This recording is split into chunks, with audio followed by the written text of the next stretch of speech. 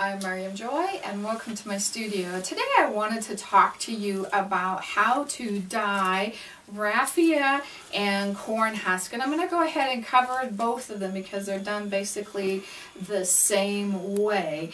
And the raffia you can buy in a big bundle like at Michael's, and it's really nice raffia. I've kind of got it wadded up so it doesn't quite look as well.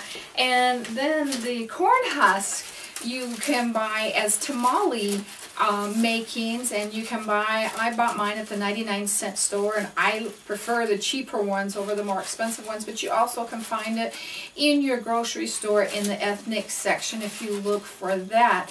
But those are where I purchased mine. And don't forget, when you're going to Michael's, take your 40% off, and then it's really reasonable.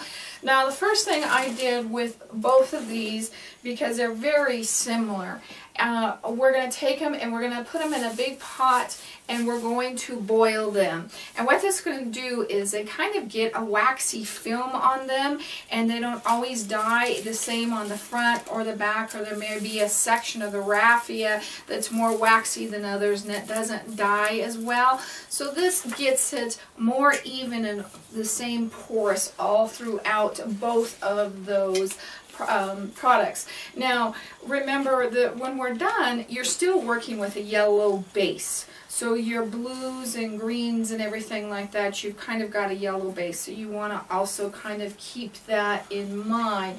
Once those are done, don't add the dye on top of them, because when you add the dye and it's not mixed up, it's going to take in different areas. So go ahead and take it out, put it into a little plastic container. I buy containers like this when I'm working on these projects so that I can move it around. And then take your pot again, and you're going to use an old pot that you're not going to use again. Pick it up at the thrift store or garage sale, anything like that. And we're going to add our water to it. And you don't want to use more than a gallon of water, and I like to use less than that, just depending on how much of the raffia or the corn husk you're going to put into it to keep it. You don't want to dilute it too much. But we're going to put the water in, and then we're going to put a 1/4 cup salt in, and then we're going to put our coloring in. And you can use a lot of different things. You can do, I couldn't find these colors and these colors and these colors and these, so I bought a combination of everything. I've got Ritz dye, which I found at Walmart in the home section where you find the your bleach and different items like that, and then I found the fabric dye in the craft section. But you can also dye them with leather dyes and ink dyes and different things like that, or you can kind of use a combination of the two if you're not getting a bright enough color, and that's usually what I do. I'll start out with one of my fabric dyes, and if it's not quite as bright, I'll add a little bit of other dye to it.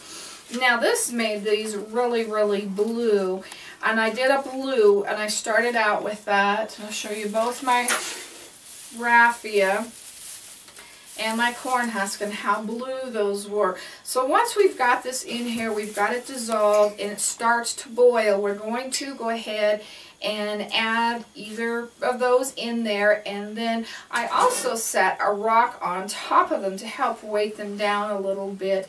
On this pan I had like a strainer, and I could put that on top and just have the water cover that. But you also want to make sure that while it is simmering, we're going to come in here and we're going to move it around. Now once it has reached boiling, turn it on simmer and simmer it until you get the color you want. I found it did not take that long for the raffia. It took a little bit long for the corn husk, but just depending on what kind of color you wanted. Now this was my first batch of the corn husk, and this was my second batch, and this was my third batch. So you can see how the dye is getting lighter as we're going along. So you're using up your dye, so if you want to keep it the same color, you may have to start, if you need more, from the beginning again and do it more. And I found out, because when I was doing some earlier projects last year, I didn't do them warm, I did them cold, and it really just sets the color that much more and picks the color up brighter. So I really like doing it that way.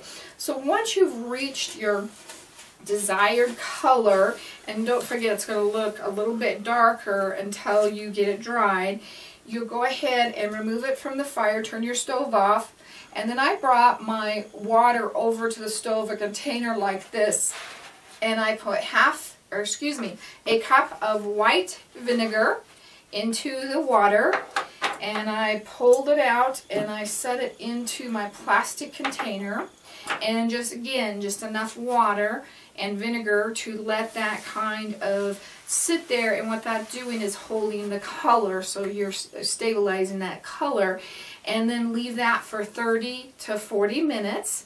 And then once that is completely done, you can take that and either pour it out or just run water in there until your rinse water starts to really appear clean.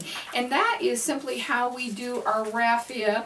And this was also the same color and a few takes down, but I really like the green as well. So there is no right or wrong on that, and you can see how that really turned the blue into the green, because we do have that yellow base. But a lot of fun that is, and I'm going to do a lot of more projects with both of the items, the corn husk and the raffia, so look forward to that.